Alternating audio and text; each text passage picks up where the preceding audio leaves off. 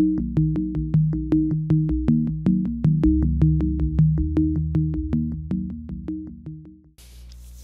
everyone, this is Ming Yao from Singularity Engineering, and today I'm going to be doing a quick demonstration of optical simulation using ANSYS SPEOS. So I have SPEOS open.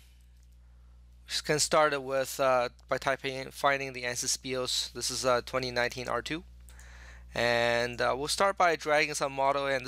You can see this is built into the ANSYS SpaceClaim work user environment. So we can import any type of geometry. SpaceClaim can allow you to bring in almost anything, and then set various, make any changes to it. So this is just some basic examples of geometry. Let's create a light source. So I'm going to do a little sketch here. Maybe I'll move the light source over here.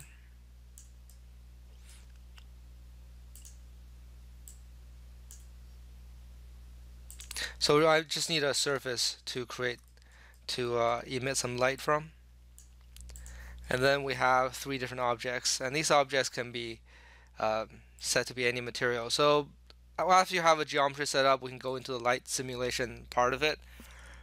Basically what we need to do is we need to assign optical properties to the objects we want to simulate. We have a wide range of sources: interactive surface, ray file, luminaire, various types of ambient sources. We have various types of sensors: irradiance, 3D, radiance, human eye, even camera LiDAR sensors. And over here we have different types of simulation we can do. Direct simulation traces the rays from the source to your sensor, and reverse does the opposite. So let's go ahead and get this thing set up. First we want to start creating materials. You can click on one of the parts here and assign some material properties. So this one right now is assigned to be a mirror with that's opaque and 100% reflective. So I'm gonna maybe set this to 85% reflective. Let's go ahead and set another material. Let's try that again. This material, we can have it to be mirror, and we'll instead of mirror we have the option of using a library. So with SPEOS we have the option of downloading a wide range of material properties. So there's a full library available on the SPEOS website. If we look at surfaces, you can see there's a huge array of different types of surface properties. We can look at materials, which shows us the volumetric properties. We even have sources, which includes various LEDs and light bulbs, lenses, cameras, etc. So we have some basic libraries available. I've downloaded to my computer. So if we look into one of these, let's look at this one here. There's a wide range of surfaces of different colors we can pick, and we can take a look at this one that shows you the colors. So let's say that particular thing, that surface is fairly green, so we want maybe 223. And go back into SPEOS here and go into SPEOS, my library, different types of surfaces, and we want to go to 220, number 3, and that assigns that material to that particular surface, and then we can maybe assign a different material to this surface.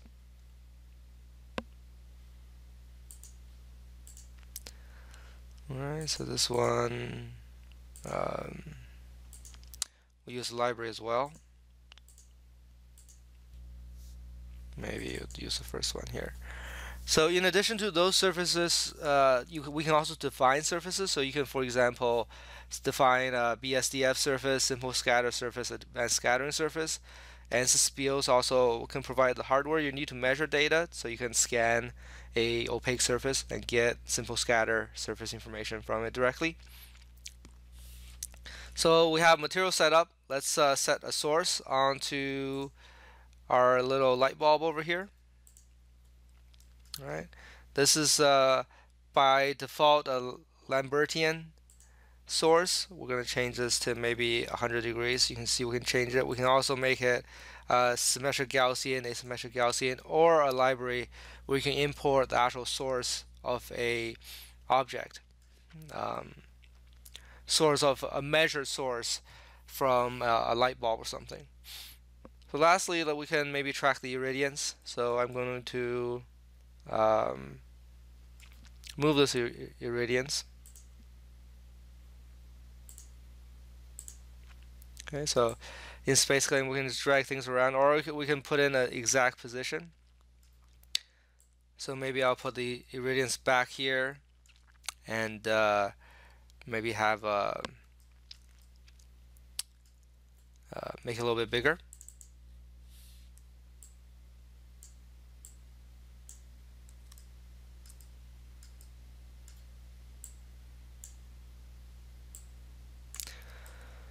Okay, so that's my irradiance. So we have the material properties, the source, and sensor. So now we can do a direct ray tracing.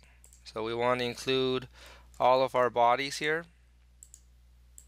All right, so it's adding 3 bodies in the simulation. We're going to add this sensor and this irradiance.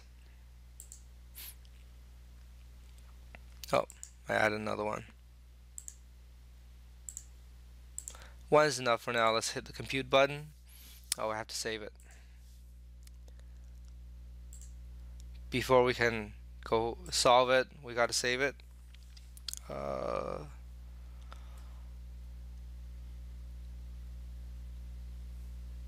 So it looks like that one of my solids, maybe I should have named these things a little bit better. Maybe calling them all solids wasn't a great idea, but let's take a double check this. So that's that material, that's that material, and that's this material. So all the materials are assigned. Oh, I probably need to select this one too. So let's add this.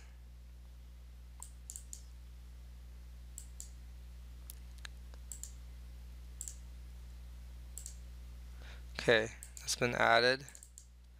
Let's see if this works now. Okay, so that's our irradiance result. So we're shooting some rays into the scene, and the light is bouncing off and showing us what the reflected light is. If we look at direct settings here, we have the option of including more rays.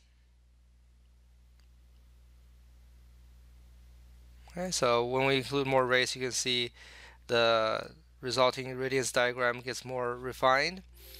And we have the other option of turning on light expert. So this allows the track to see where the light came from. And to do this, we also need to enable this for the sensor itself.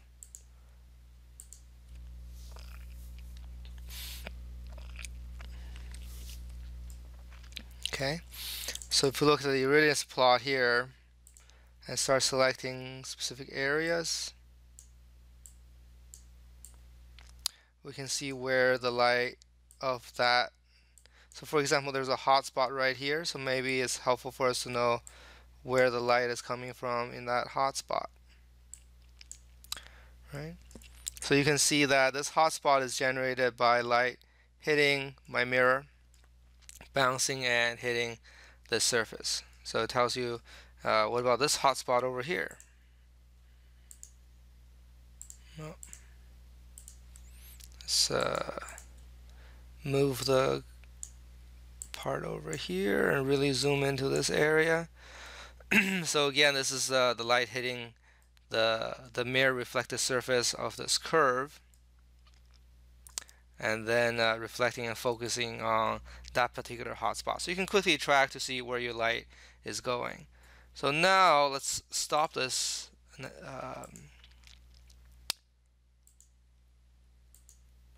We'll stop that tracing, and we'll make this into a transparent material and have the light shoot out of here. So we're going to move this.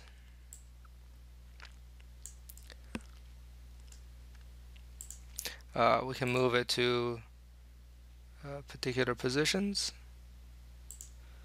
Right.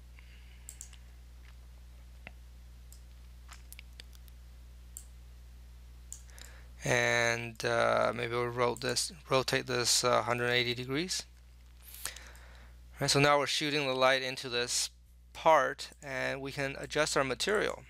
So instead of using an 85% mirror material, we can say this will be optically polished, and we can use a library of different optics, or we can specify a property. So what I can do here is go and browse my SPEOS library. I think it's actually here, some basic materials, and we'll make this our polycarbonate lens. Okay, so very quickly changing that from a opaque material to a lens, we move the ray source, and let's run this again. Okay, so this tells us what happens when we have a opaque, that's now a transparent lens. You can see and we can do the same thing as before. So we can track some of the light as it moves around. So let's see where this highest red area is coming from. So showing you the reflection of the light, internal reflection through this odd looking lens.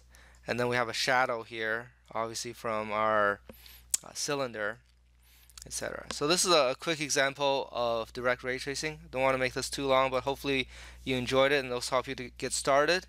We have a variety of other options, so over the next few weeks I'll certainly be investigating some of these. We'll do an inverse one, maybe look at some human eye and camera and LiDAR model. If you found this video to be helpful, please subscribe to our YouTube channel and visit us at singularityeng.com. Thank you and have a great day.